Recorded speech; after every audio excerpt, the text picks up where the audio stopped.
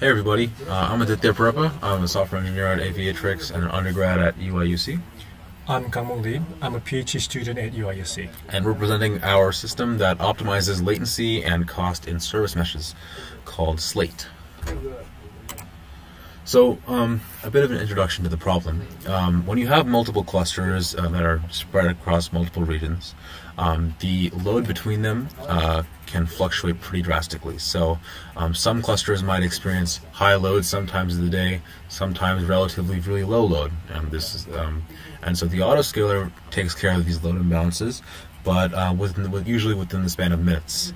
And so we can kind of see that when cluster east might be super overloaded and cluster west is not, and other times when the opposite is true. And so actually understanding and optimizing latency in these scenarios is hard. The other problem that we're attempting to solve is egress cost optimization. So in some topologies, calls to a remote cluster or database are inevitable, where the call has to be made over to another region or another cluster.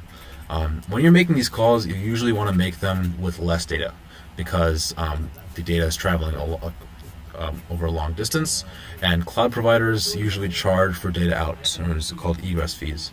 And so we can maybe see in this scenario where we have two clusters, gateway, front end, and an MP, which is a processor service, and MP calls DB. So the call tree is very simple, but for some reason the database in US West is unavailable.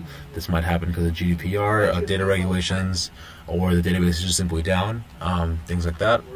And so in this case, the call path, conventionally with locality load balancing, would be the red path, where it goes to front end, metrics processor, and then the database. However, and here the size of the arrow represents how much data is being sent with that call. The issue is that we're taking a very large amount of data over clusters, which usually results in a lot of egress fees and a lot of latency. So actually an optimal path for this call tree would be front end to MP in US East, and then to the database. So you make the large call locally, preserving so you don't spend that much on egress and all that. So our two baselines here are multi-cluster load balancing, where we just distribute requests between clusters evenly, round robin. And then we have a locality aware, which we try to keep it local, which is the red path. And then we have our system, and we improve the bandwidth expenditure a lot, and also the average latency for this scenario. And so our system is a system that basically adapts to the current load conditions, and optimally partitions traffic between clusters in a way that results in the lowest predicted latency. So to go over the system architecture a bit, here's our system architecture. This is a multi-cluster scenario running. You have ingress gateways, east-west gateways, and essentially we have WebAssembly plugins that are installed on every sidecar that stream their current load in the form of like requests per second, and latency, where they trace certain requests that are all agreed upon by a certain a hash of the trace ID, and this is configurable, and the load and latency is streamed to the cluster controller. The cluster controller aggregates all these service level metrics, and then streams all these metrics to the global controller, where the global controller has basically a God's view of every cluster, the load of every service in every cluster, and the latency it's incurring right now. Additionally, the cluster controllers routinely perform pings between themselves, so it goes to the east-west gateway, and this essentially allows us to gauge how much time, what the network conditions are between clusters, because you could be traversing the public internet. So with all these calculations, our global controller will try to optimize latency, and by pushing out rules for what the optimal partitioning is. So to delve into our sidecar a bit, into our WebAssembly plugin, our WebAssembly plugin is basically an HTTP filter that uses the proxy WASM ABI, and it essentially reports every second or a few seconds the current load and the latency of every trace request. And we use Jaeger headers to figure out what we're tracing and what the parents of what of the current trace request are, and all of this allows you to run this extension without having to recompile Envoy, which is really nice. We also have a cluster controller which aggregates all these metrics and serves as a relay to the global controller. The cluster controller also enforces the policy given by the global controller and by editing virtual services to enforce the policy. It also does intercluster pings, and Gangmuk will talk about. And in the global controller, to calculate the optimal latency routing rule, we use linear programming technique, which is mathematically optimize the latency to minimize it. And in this example, we're gonna use bookinfo application. This is an intermediate representation in SLATE optimizer. In this setup, we have two clusters, which is yellow and red, and the edges represent the flow of requests, and numbers on the edges represent the number of requests that flow from source to destination.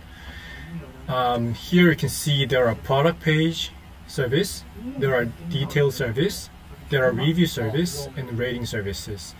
And if we have almost equal load in each cluster, there's no reason to reroute the request from local cluster to remote clusters. And this is ideal situation, and most of production multi-cluster, I guess they assume that this is the most common case. So no cross-cluster routing. But what if there's severe load imbalance in different clusters? Here we see 100 number of requests per second to yellow cluster and 1,000 number of requests to red clusters. If the red cluster doesn't have enough resource to process these 1,000 number of requests, then what we want to do is pay for the network latency and send some of the requests to the yellow, underloaded cluster, which is yellow here, to minimize the latency of each request. However, if you just stick to the local routing policy, you will not do it.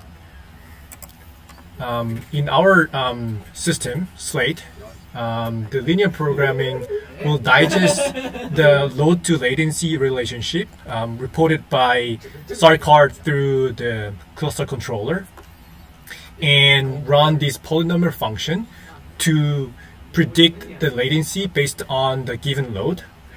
And we're gonna model the load to latency model for every service individually so that we can predict with high accuracy.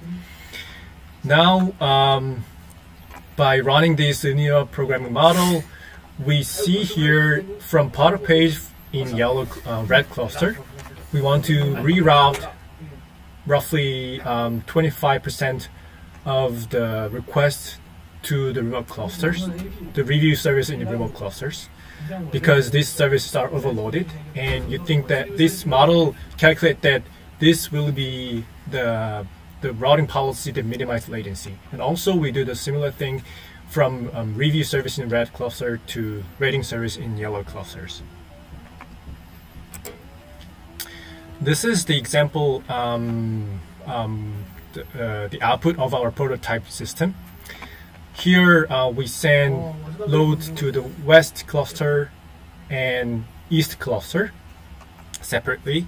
After profiling phase, once we think that we have enough traces to train this polynomial function, we start to run this linear programming model and come up with this optimal routing rule.